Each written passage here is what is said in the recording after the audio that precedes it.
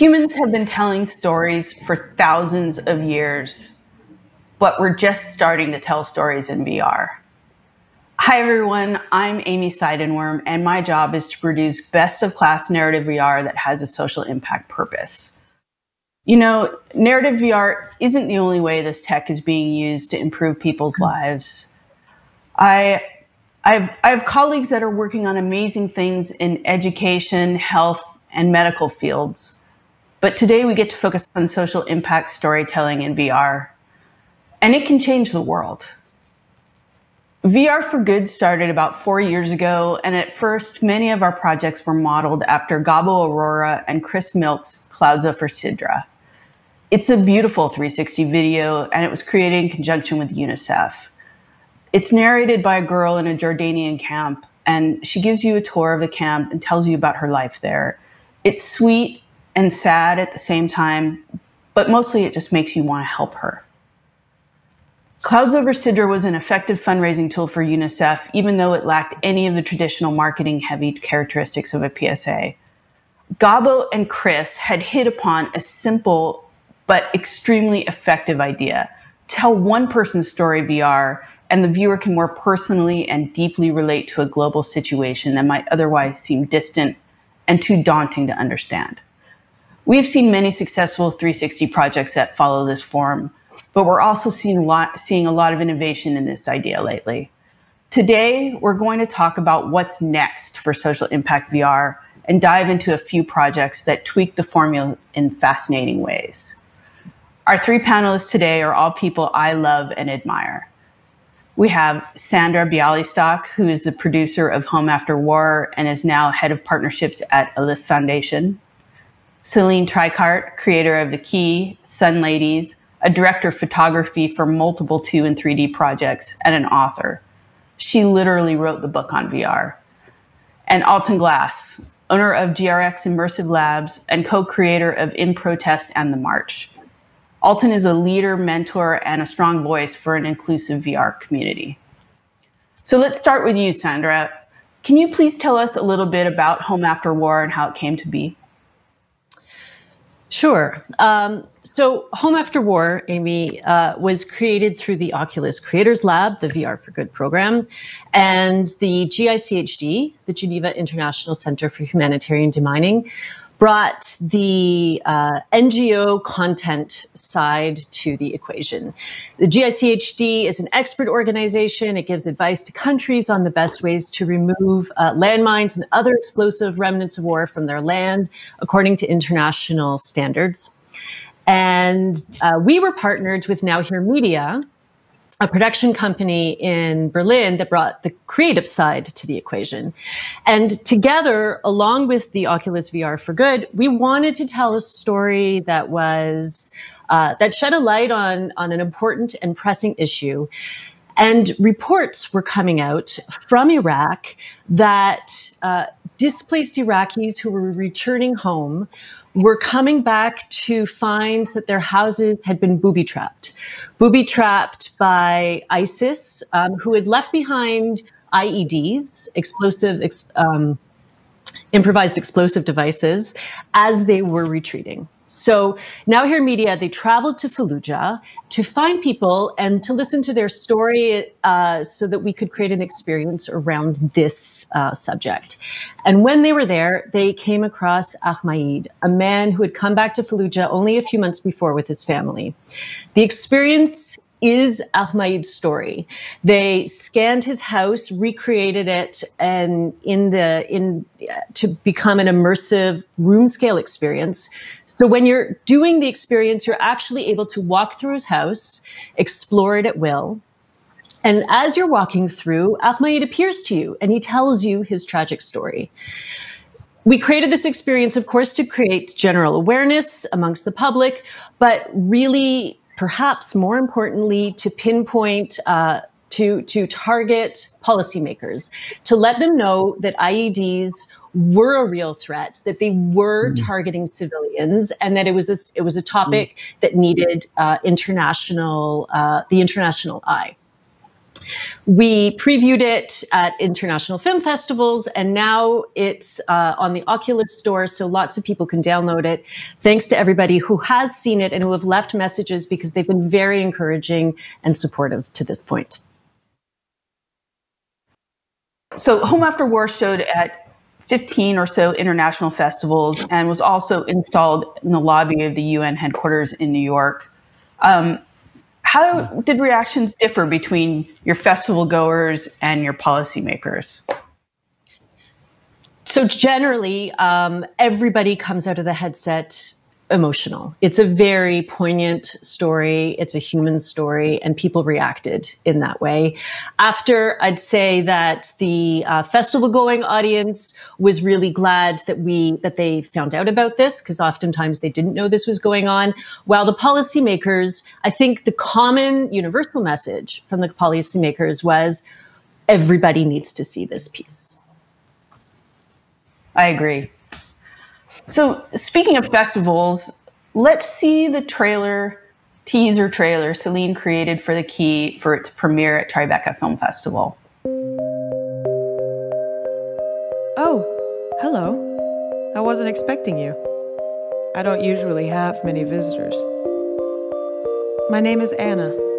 I'm having trouble remembering my past, but I keep having dreams about it. And in every one of them, there's this mysterious key.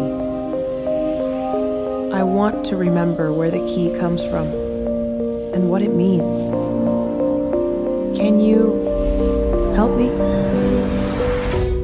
Celine, what is going on in this trailer? Tell us about it. Yeah, so what you saw was in fact the release trailer for The Key, and as you can tell, we don't reveal much in this trailer. All you know really is that there is a young woman named Anna, that she doesn't remember her past, and she has very vivid dreams, and in every one of her dreams there is a mysterious key, right? So when you start the experience, that's all you know. And when you put the VR headset on, you are basically projected into her dreamscape. And so you will be going through multiple of her dreams. In the first dream, you find yourself in what we call a cloud house, a house in the clouds. And you find 3 little, very cute creatures, companions. But suddenly a storm hits and destroys the cloud house. And one of your companion is taken away from you. And as you go from dream to dream, they get darker and darker, and in every dream you're faced with a challenge, and you're losing, or you have to sacrifice one companion after the other. So when you reach the end of the dreams, suddenly the environment around you that so far looked like animation, watercolor style, dissolves and transforms into an ultra-realistic photogrammetry scan of a destroyed house in West Mosul in Iraq. And that's when you realize that Anna was, in fact, refugee from a war zone, and that this key that she keeps dreaming about is, in fact, the key of her lost home. And she will never go back to this home, but she can't let go of the key. And this was, in fact, inspired by lots of stories of refugees who, for most of them, even though they will never be able to go back home, cannot let go of that key. So that's how the story started. And so that's why we built this giant metaphor, really, for what it is to be a refugee and going through the ordeal from dream to dream, which are all metaphors of a specific event in the life of a refugee. Yeah, that story about people keeping their keys to homes that are destroyed or that they will never see again just kills me every time. This is probably a good time to mention that all of these experiences are available now for free in the Oculus store, now that In Protest just launched on Oculus TV. Alton, you've been involved with multiple projects focused on racial justice recently, including the March, your powerful reenactment of the March on Washington, and In Protest, which is all about the people behind the protest movement that is going on right now. What's so special to me about In Protest is that it's a reflection of history as it's being made. Can you talk a little bit about your vision for the project? Yeah, it's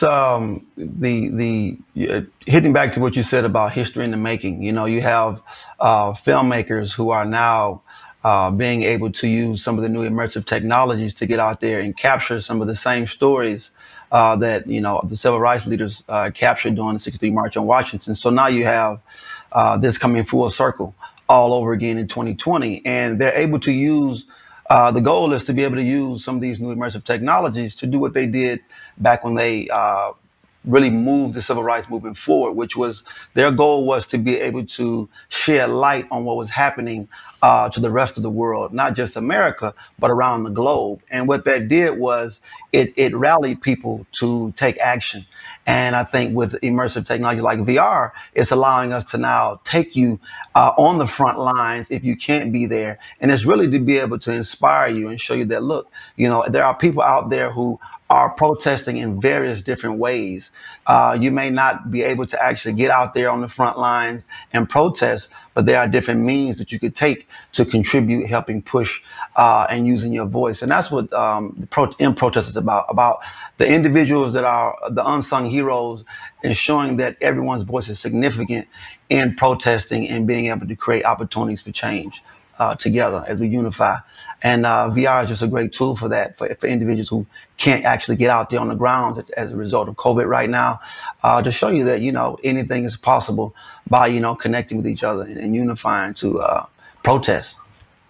Yeah, there's a lot of ways to support the folks out there, and not the most obvious one is actually being the face of a protest, but there are so many other people. When you were making this project, Alton, and when you started shooting, you showed your subjects some of the rough 360 footage that you had captured from other protests, just rough stuff in headset.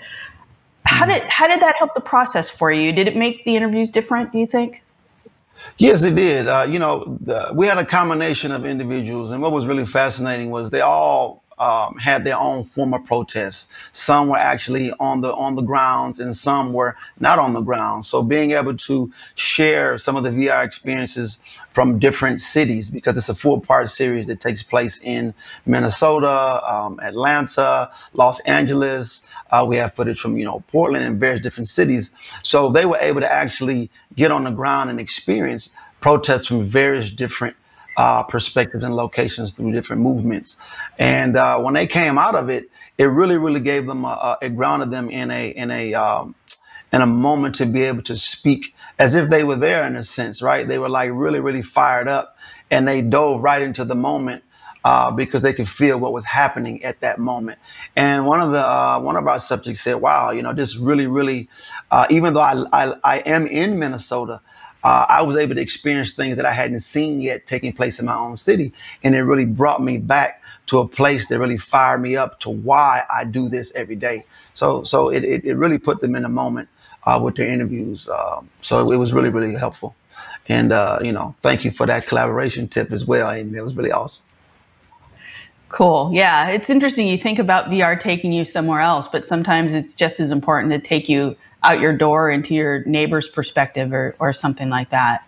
When you were showing this to your subjects, was it ever somebody's first time in a VR headset? Yeah, actually several.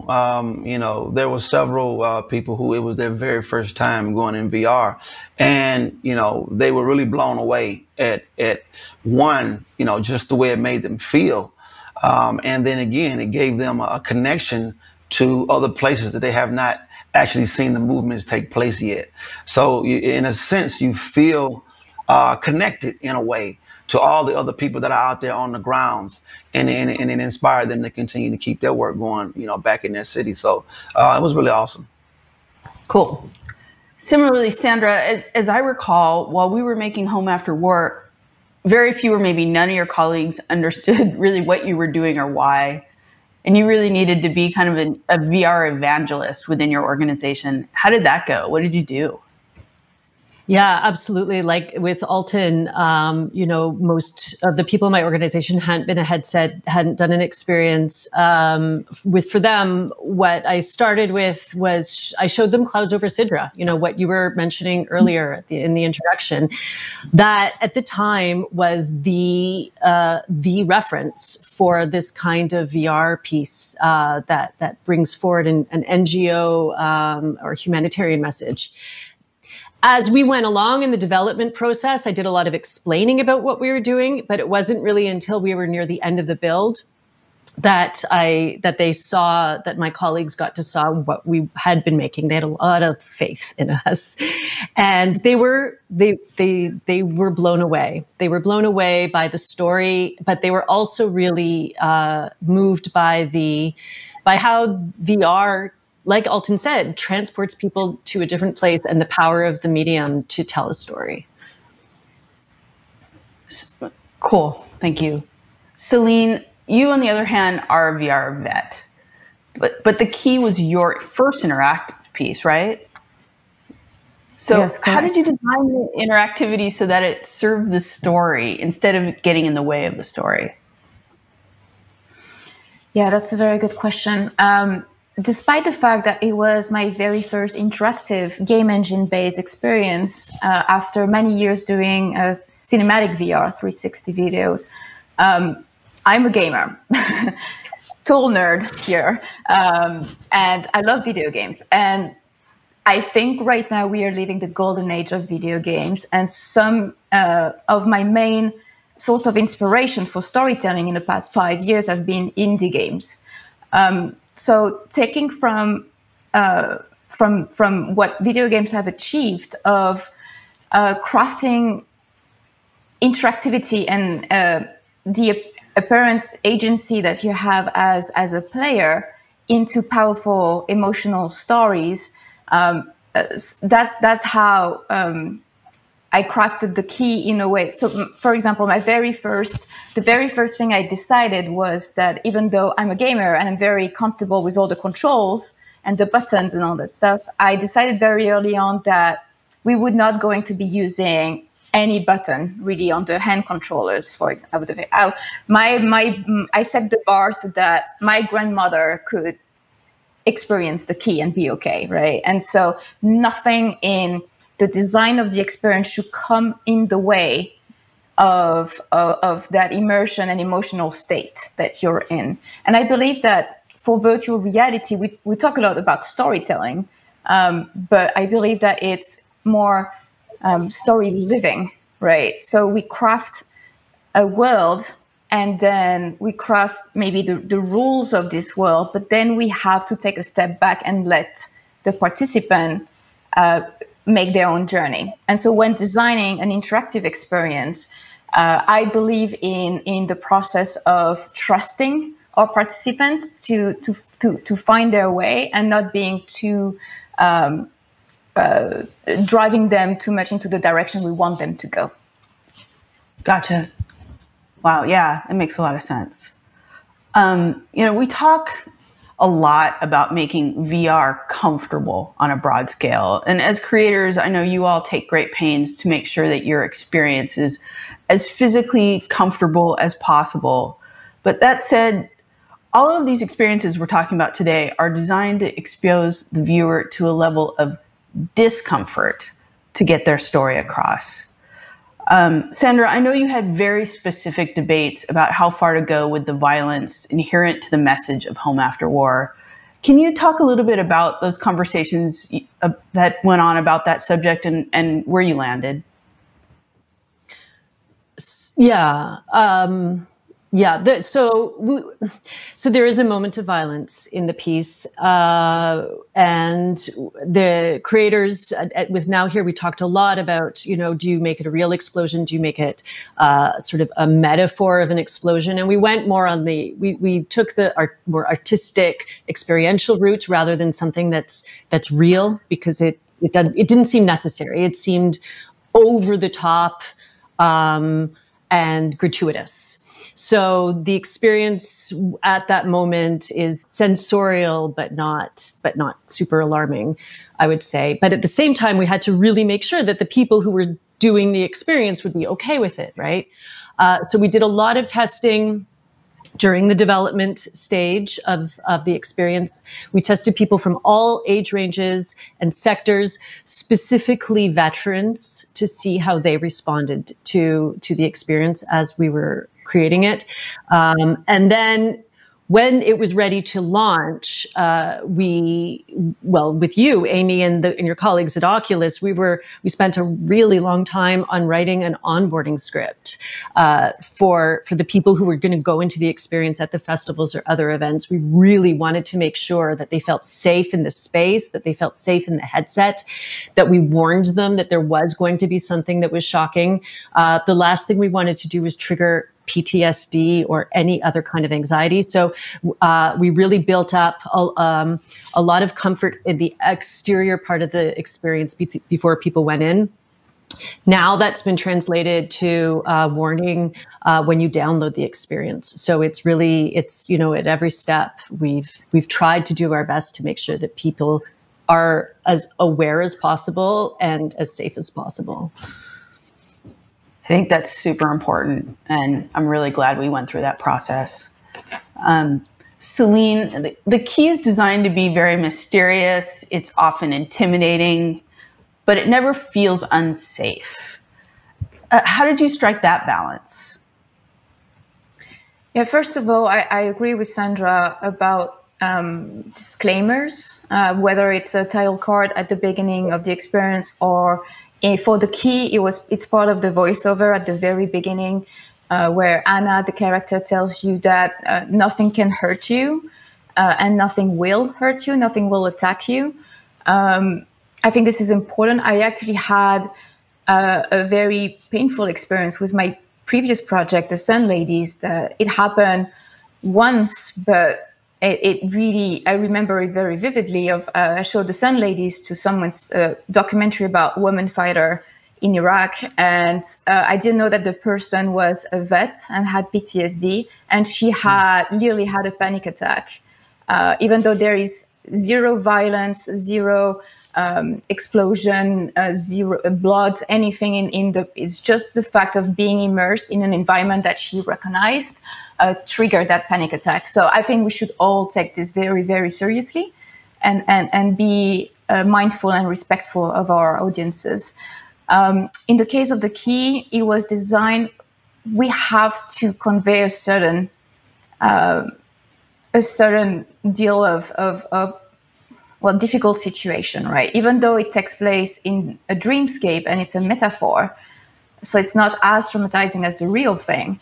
But so the way I crafted that event is that everything that happens doesn't happen to you directly.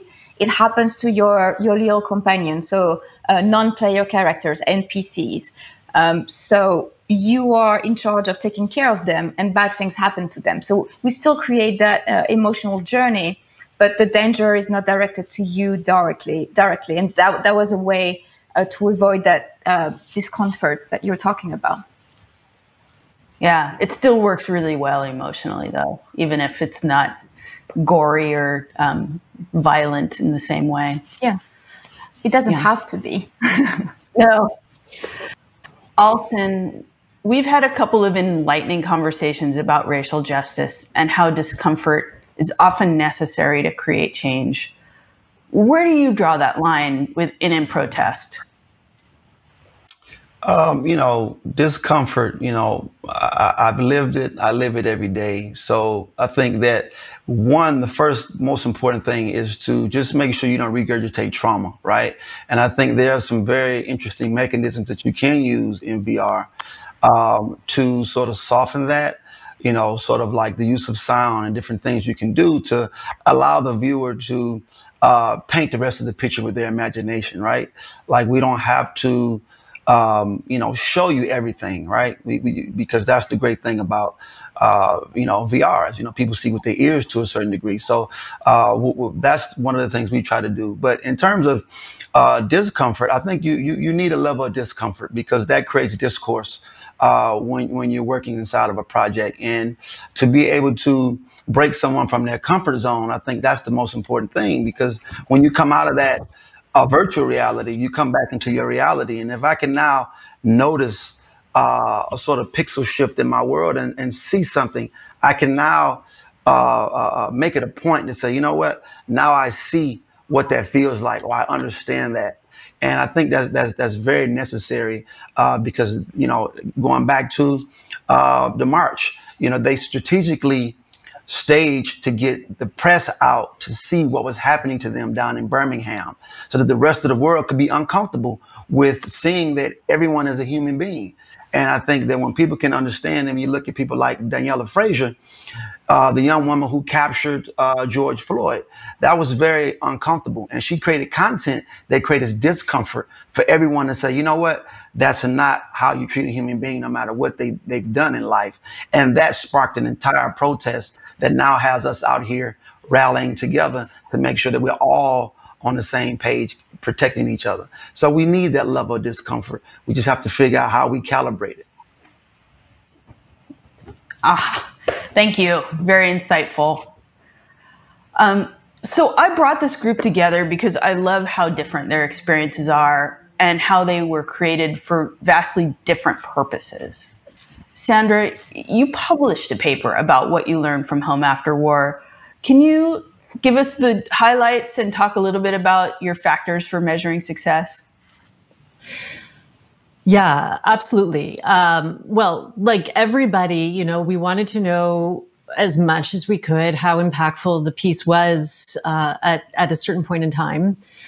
So I started, for this journal article I wrote, I started with what are usual social media metrics, ways of engaging, measuring engagement on social media. And then I kind of took it from there.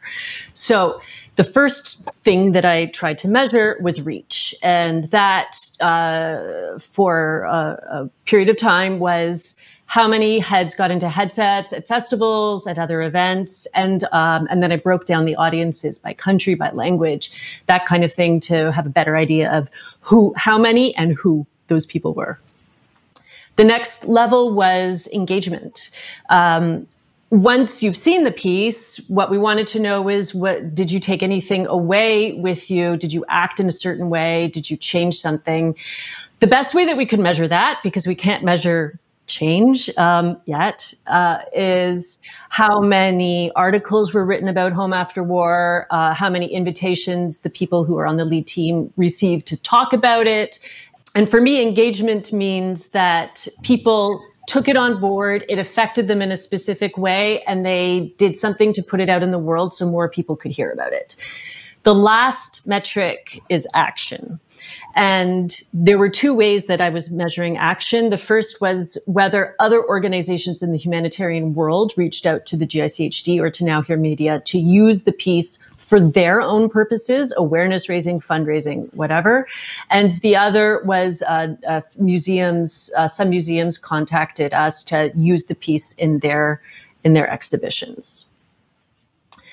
That's how I put it out in the journal. That seemed like a clear way at the time of measuring something that we're still figuring out. And in your measurements, were any of those three more important to your organization, or were they all kind of part of a master formula? Yeah, I mean, I think they were all important, especially the reach was important, but perhaps the most important of all, if I had to say, name one, would be the other humanitarian organizations. I think that really showed that other groups really found this to be a useful piece for telling a story, that it was a persuasive form of communication. And also, I think, more importantly, it creates community around a specific cause. So it's fantastic if other groups want to use Home After War to help tell their story. It means that we're all behind on the same message. Great, thank you. Celine, you killed it at festivals with The Key. You won top awards at Venice and Tribeca and toured pretty much for a solid year around the world.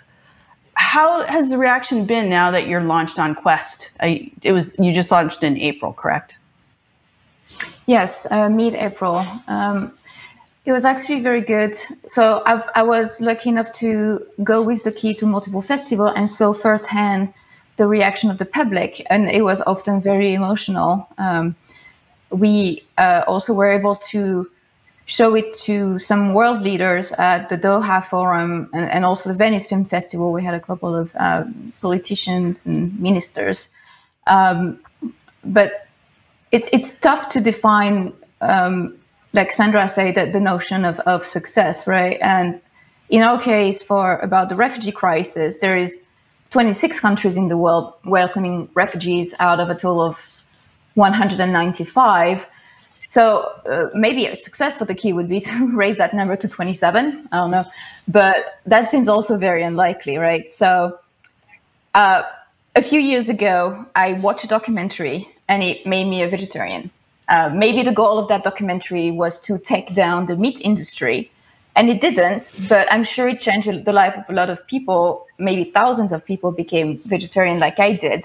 So I really believe that maybe the success is small changes, right? One human at a time. And that's the beauty of releasing on the Oculus Store, on Quest and on Rift, is that suddenly lots and lots of people have access to it. We're able to download it and watch it.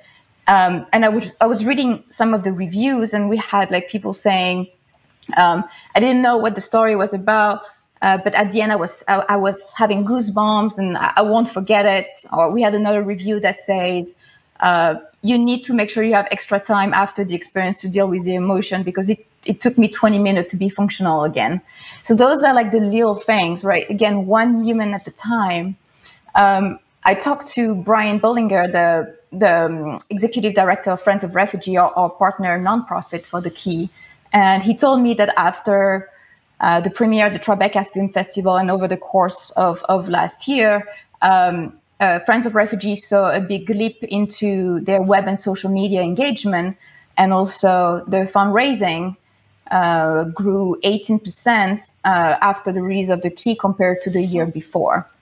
So those are all small things, but it all contribute to how we can define success for a social good piece. Baby steps. Alton, the first collection of In Protest videos just dropped, so we really don't know yet how people are reacting. But what's your ideal response to the experience? Bringing together community is very important. To be able to have these uncomfortable conversations and what they can collectively do community to community. One thing I love about it is it bridges together different generations. So that's a goal. You know, like movies are still siloed, right? You know, you have different age groups to go see one movie, different age groups see another movie. But with VR, what I love about it is you'll see generations come together in these VR experiences and start to have these conversations together about how they can continue to share that knowledge base, right? And equip the next generation with the tools as well to move forward with how they may change.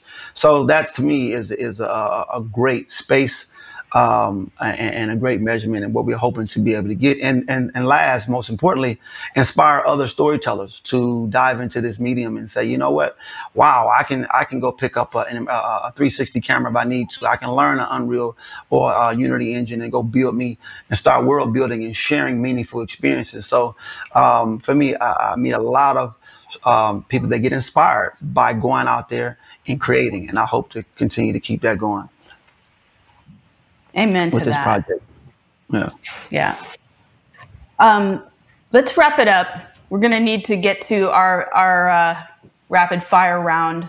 So everybody, I'm going to ask you a quick question. I want like 15 seconds or less answer. Alton, if you could show In Protest to anyone, who would it be and why? Wow. Next, a first-time voter. So they can see what it really means to take action with the power of their vote. Yep. Sandra, how about you? Who would you show home after war to?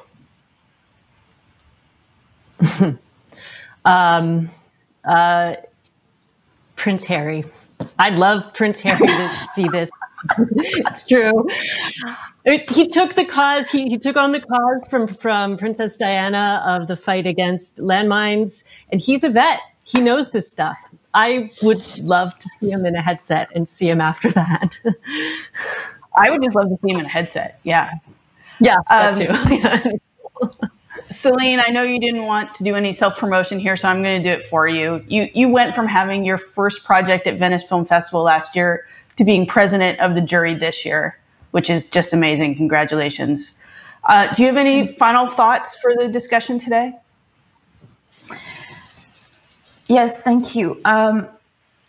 So this is a panel about social good VR. And so I guess this is not just for people doing social good project, right? Whatever project you are working on, if you're working on a movie, a video game, a VR experience, narrative, there is always room in your normal project to invite social good, right? So think about ways you can do so. Think about ways you can tackle some difficult messages, and think about how you can inspire your audience, because you have an audience.